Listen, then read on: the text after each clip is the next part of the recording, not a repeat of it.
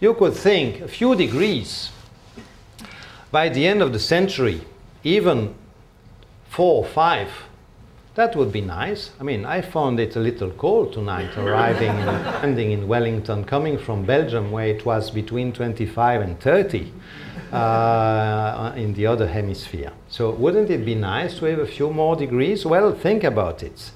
And maybe this will allow me to skip all the slides on impacts, etc., because you know all the details. But maybe what you don't know is that a few degrees in global average can make such a big difference as the difference between this situation a little less than 20,000 years ago at the last glacial maximum, when the average temperature of the Earth was no less than 4 or 5 degrees cooler than today.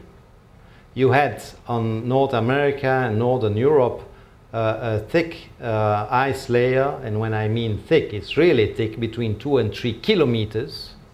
You had so much ice there that the sea level was on the average 120 meters lower than today. So the difference between this planet and this planet, the one we have today, is only 4 to 5 degrees globally.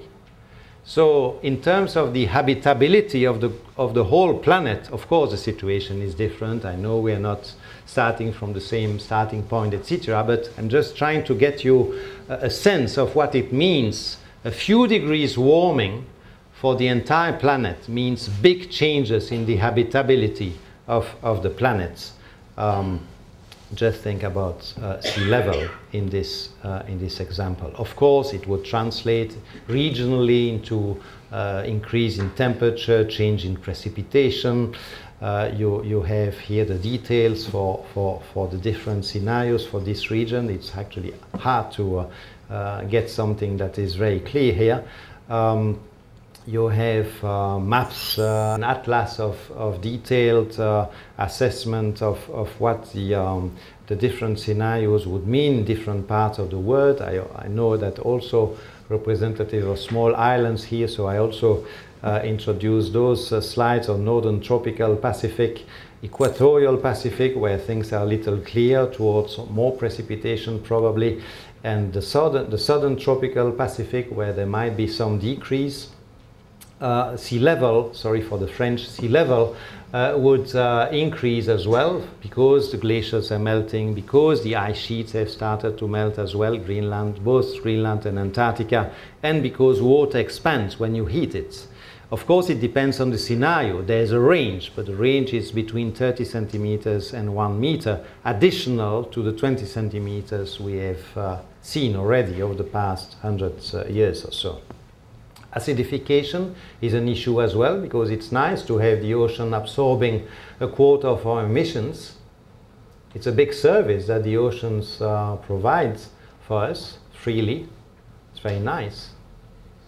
But that CO2 contributes to an acidification of the oceans. And acidification is measured by the pH. And the lower the pH is, the higher the acidity. And of course, it depends again on the scenarios for the future. In the lowest emission scenario, you have a decrease which is limited, but in the highest scenario, you have a very significant decrease of the pH. That means an increase in acidity, and that means, in summary, trouble for marine life in the oceans. So impacts are already underway everywhere, from tropic to the poles, on all continents and in the oceans, affecting rich and poor, but unfortunately the poor are more vulnerable everywhere, and that is a standard conclusion. Just to show you that New Zealand is discussed, and we're not going to read all of this, just look at the word New Zealand there. Of course, New Zealand is discussed in many parts, and also small islands in the Pacific in many parts of the report. I would like now to move to maybe explain 1 or 2 more diagrams. This one showing, and this is a concept slide. I just want to explain the concept first, and then show the application for this region and also for small islands. It shows the increasing risk level from very low to very high for the present, for the near term, 2030 to 2040, in the long term, by the end of the century, in a world where the temperature, where the warming is limited to 2 degrees, and in the last line, where the warming reaches 4 degrees. And what is striped there shows the potential for the particular area that would be covered by the specific diagram I would show. This is just a concept, okay? You don't know whether this deals with food security or risk from floods. This is just a concept. So what is striped here shows the potential for adaptation to reduce the risk. Because of course, for floods, coastal regions, for example, to take a very simple example, if you build dikes and you build coastal protection, which is not appropriate everywhere, but somewhere it is, you can reduce the risk of being flooded. That's called adaptation. Just a simple example. But adaptation can reduce the risk, but cannot reduce the risk to zero, particularly in a warmer world. So in other words, adaptation has its limits.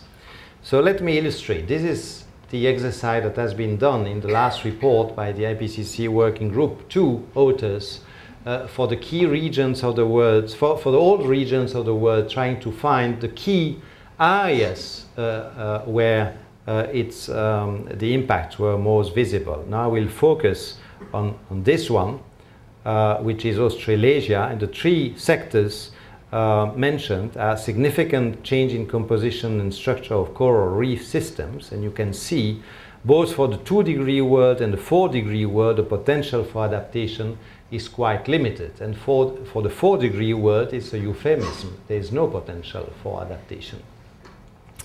Another sector is increased flood damage to infrastructure and settlements, etc. Increased risk to coastal infrastructure and low-lying ecosystem, etc. The message is adaptation is important, can reduce the severity of impact, but has limits.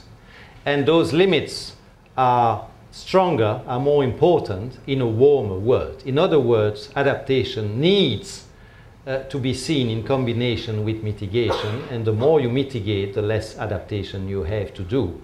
And if you don't mitigate, at some point, adaptation becomes actually impossible.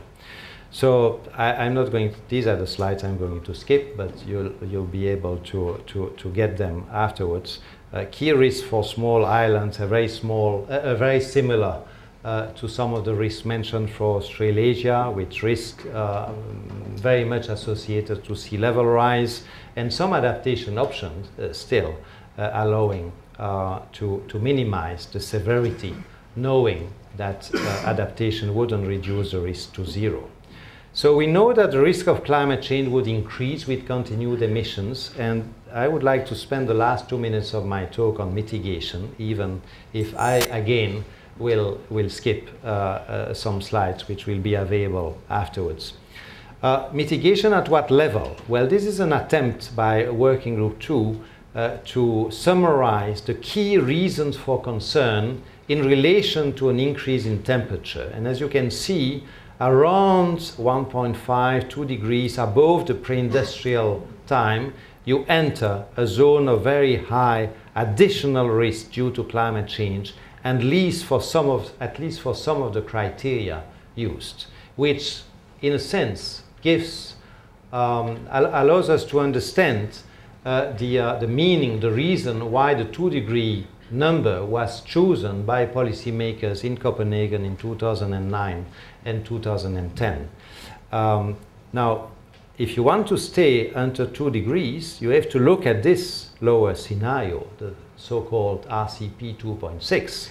What does it mean in terms of global emissions? Well, a very new and important element, and this is the last slide, set of 3 slides I'd like to explain, starting here.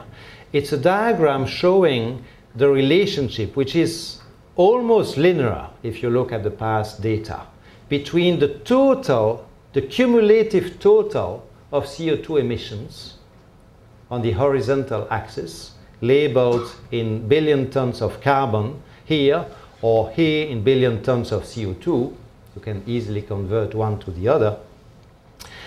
And the vertical axis is the increase in temperature relative to the temperature at the end of the 19th century.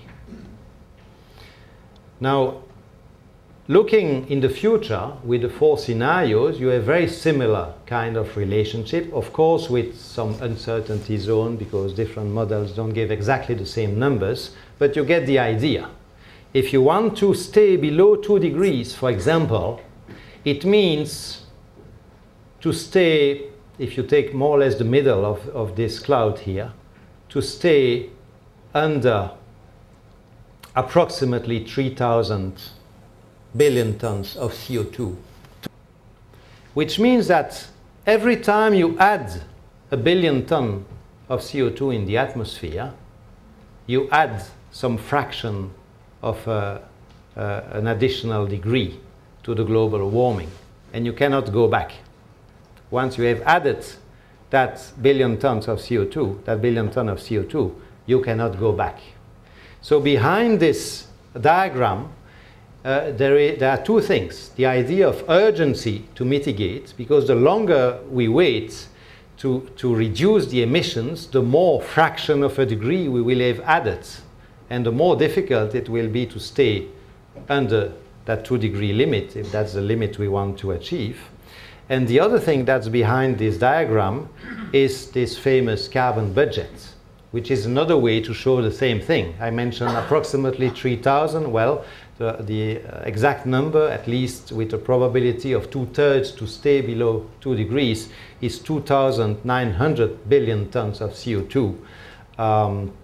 And we have used 2/3 of that amount until 2011, which means that the amount remaining is 1,000 gigatons of CO2, which, when you know that we were emitting approximately 40 billion tons of CO2, remember I mentioned 8 billion tons of carbon earlier at the end of the 20th century, 1 ton of carbon means 3.7 tons of CO2.